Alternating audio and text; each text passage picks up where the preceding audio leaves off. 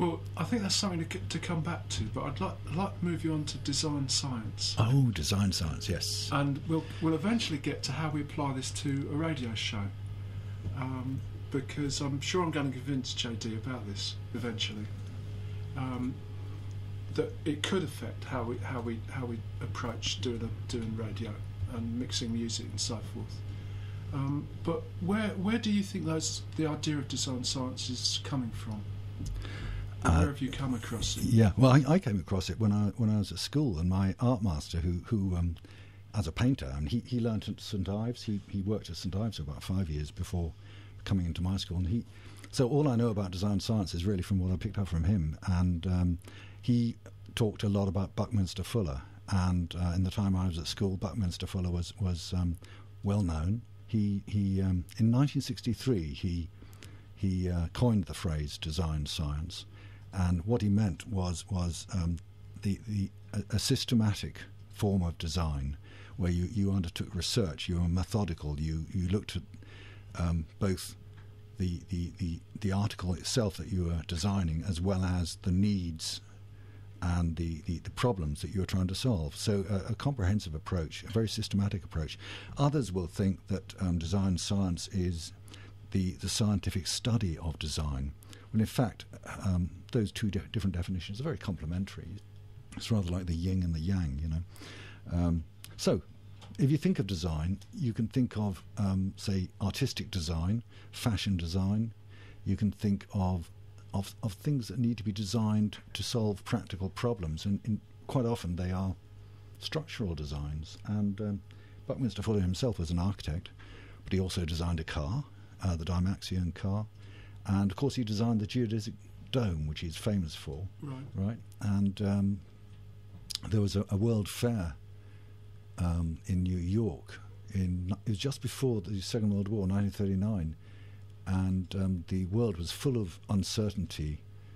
And it had the Spanish Civil War with the fascists versus the Republicans and so on, and it was really quite difficult. And then the war actually broke. But the purpose of the World Fair in New York in 1939 was to try and instill some sort of hope for the future, and Buckminster Fuller stood for that. He was seeking to gain solutions to problems facing humanity. Those were the sorts of words he used, and yeah, he became very methodical. I think in today's terms, what's really interesting is that we would use, in describing Buckminster Fuller, we'd use two other words quite a lot. One is innovation, and the other is sustainability.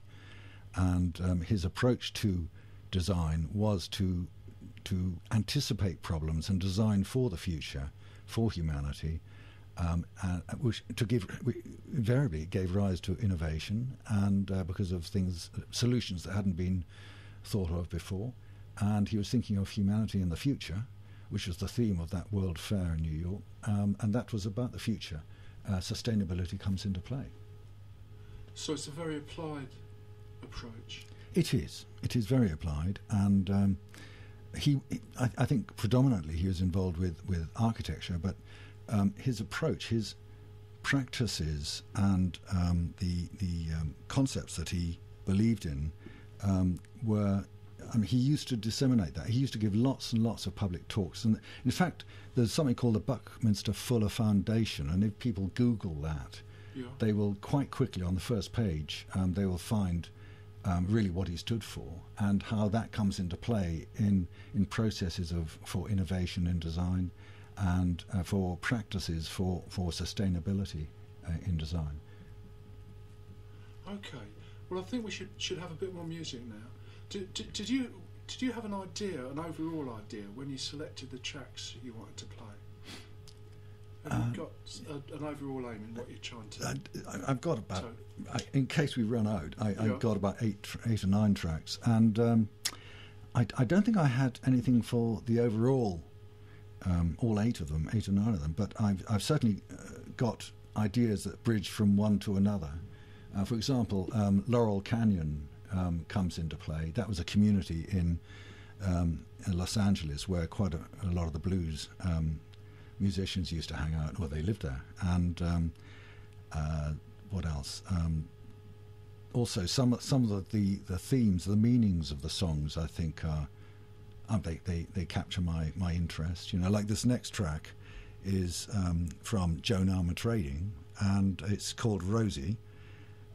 It's about a transvestite and how the transvestite is trying to tease, but is also trying to go too far. And Joan Armour Trading gives a very good intro for that, I think.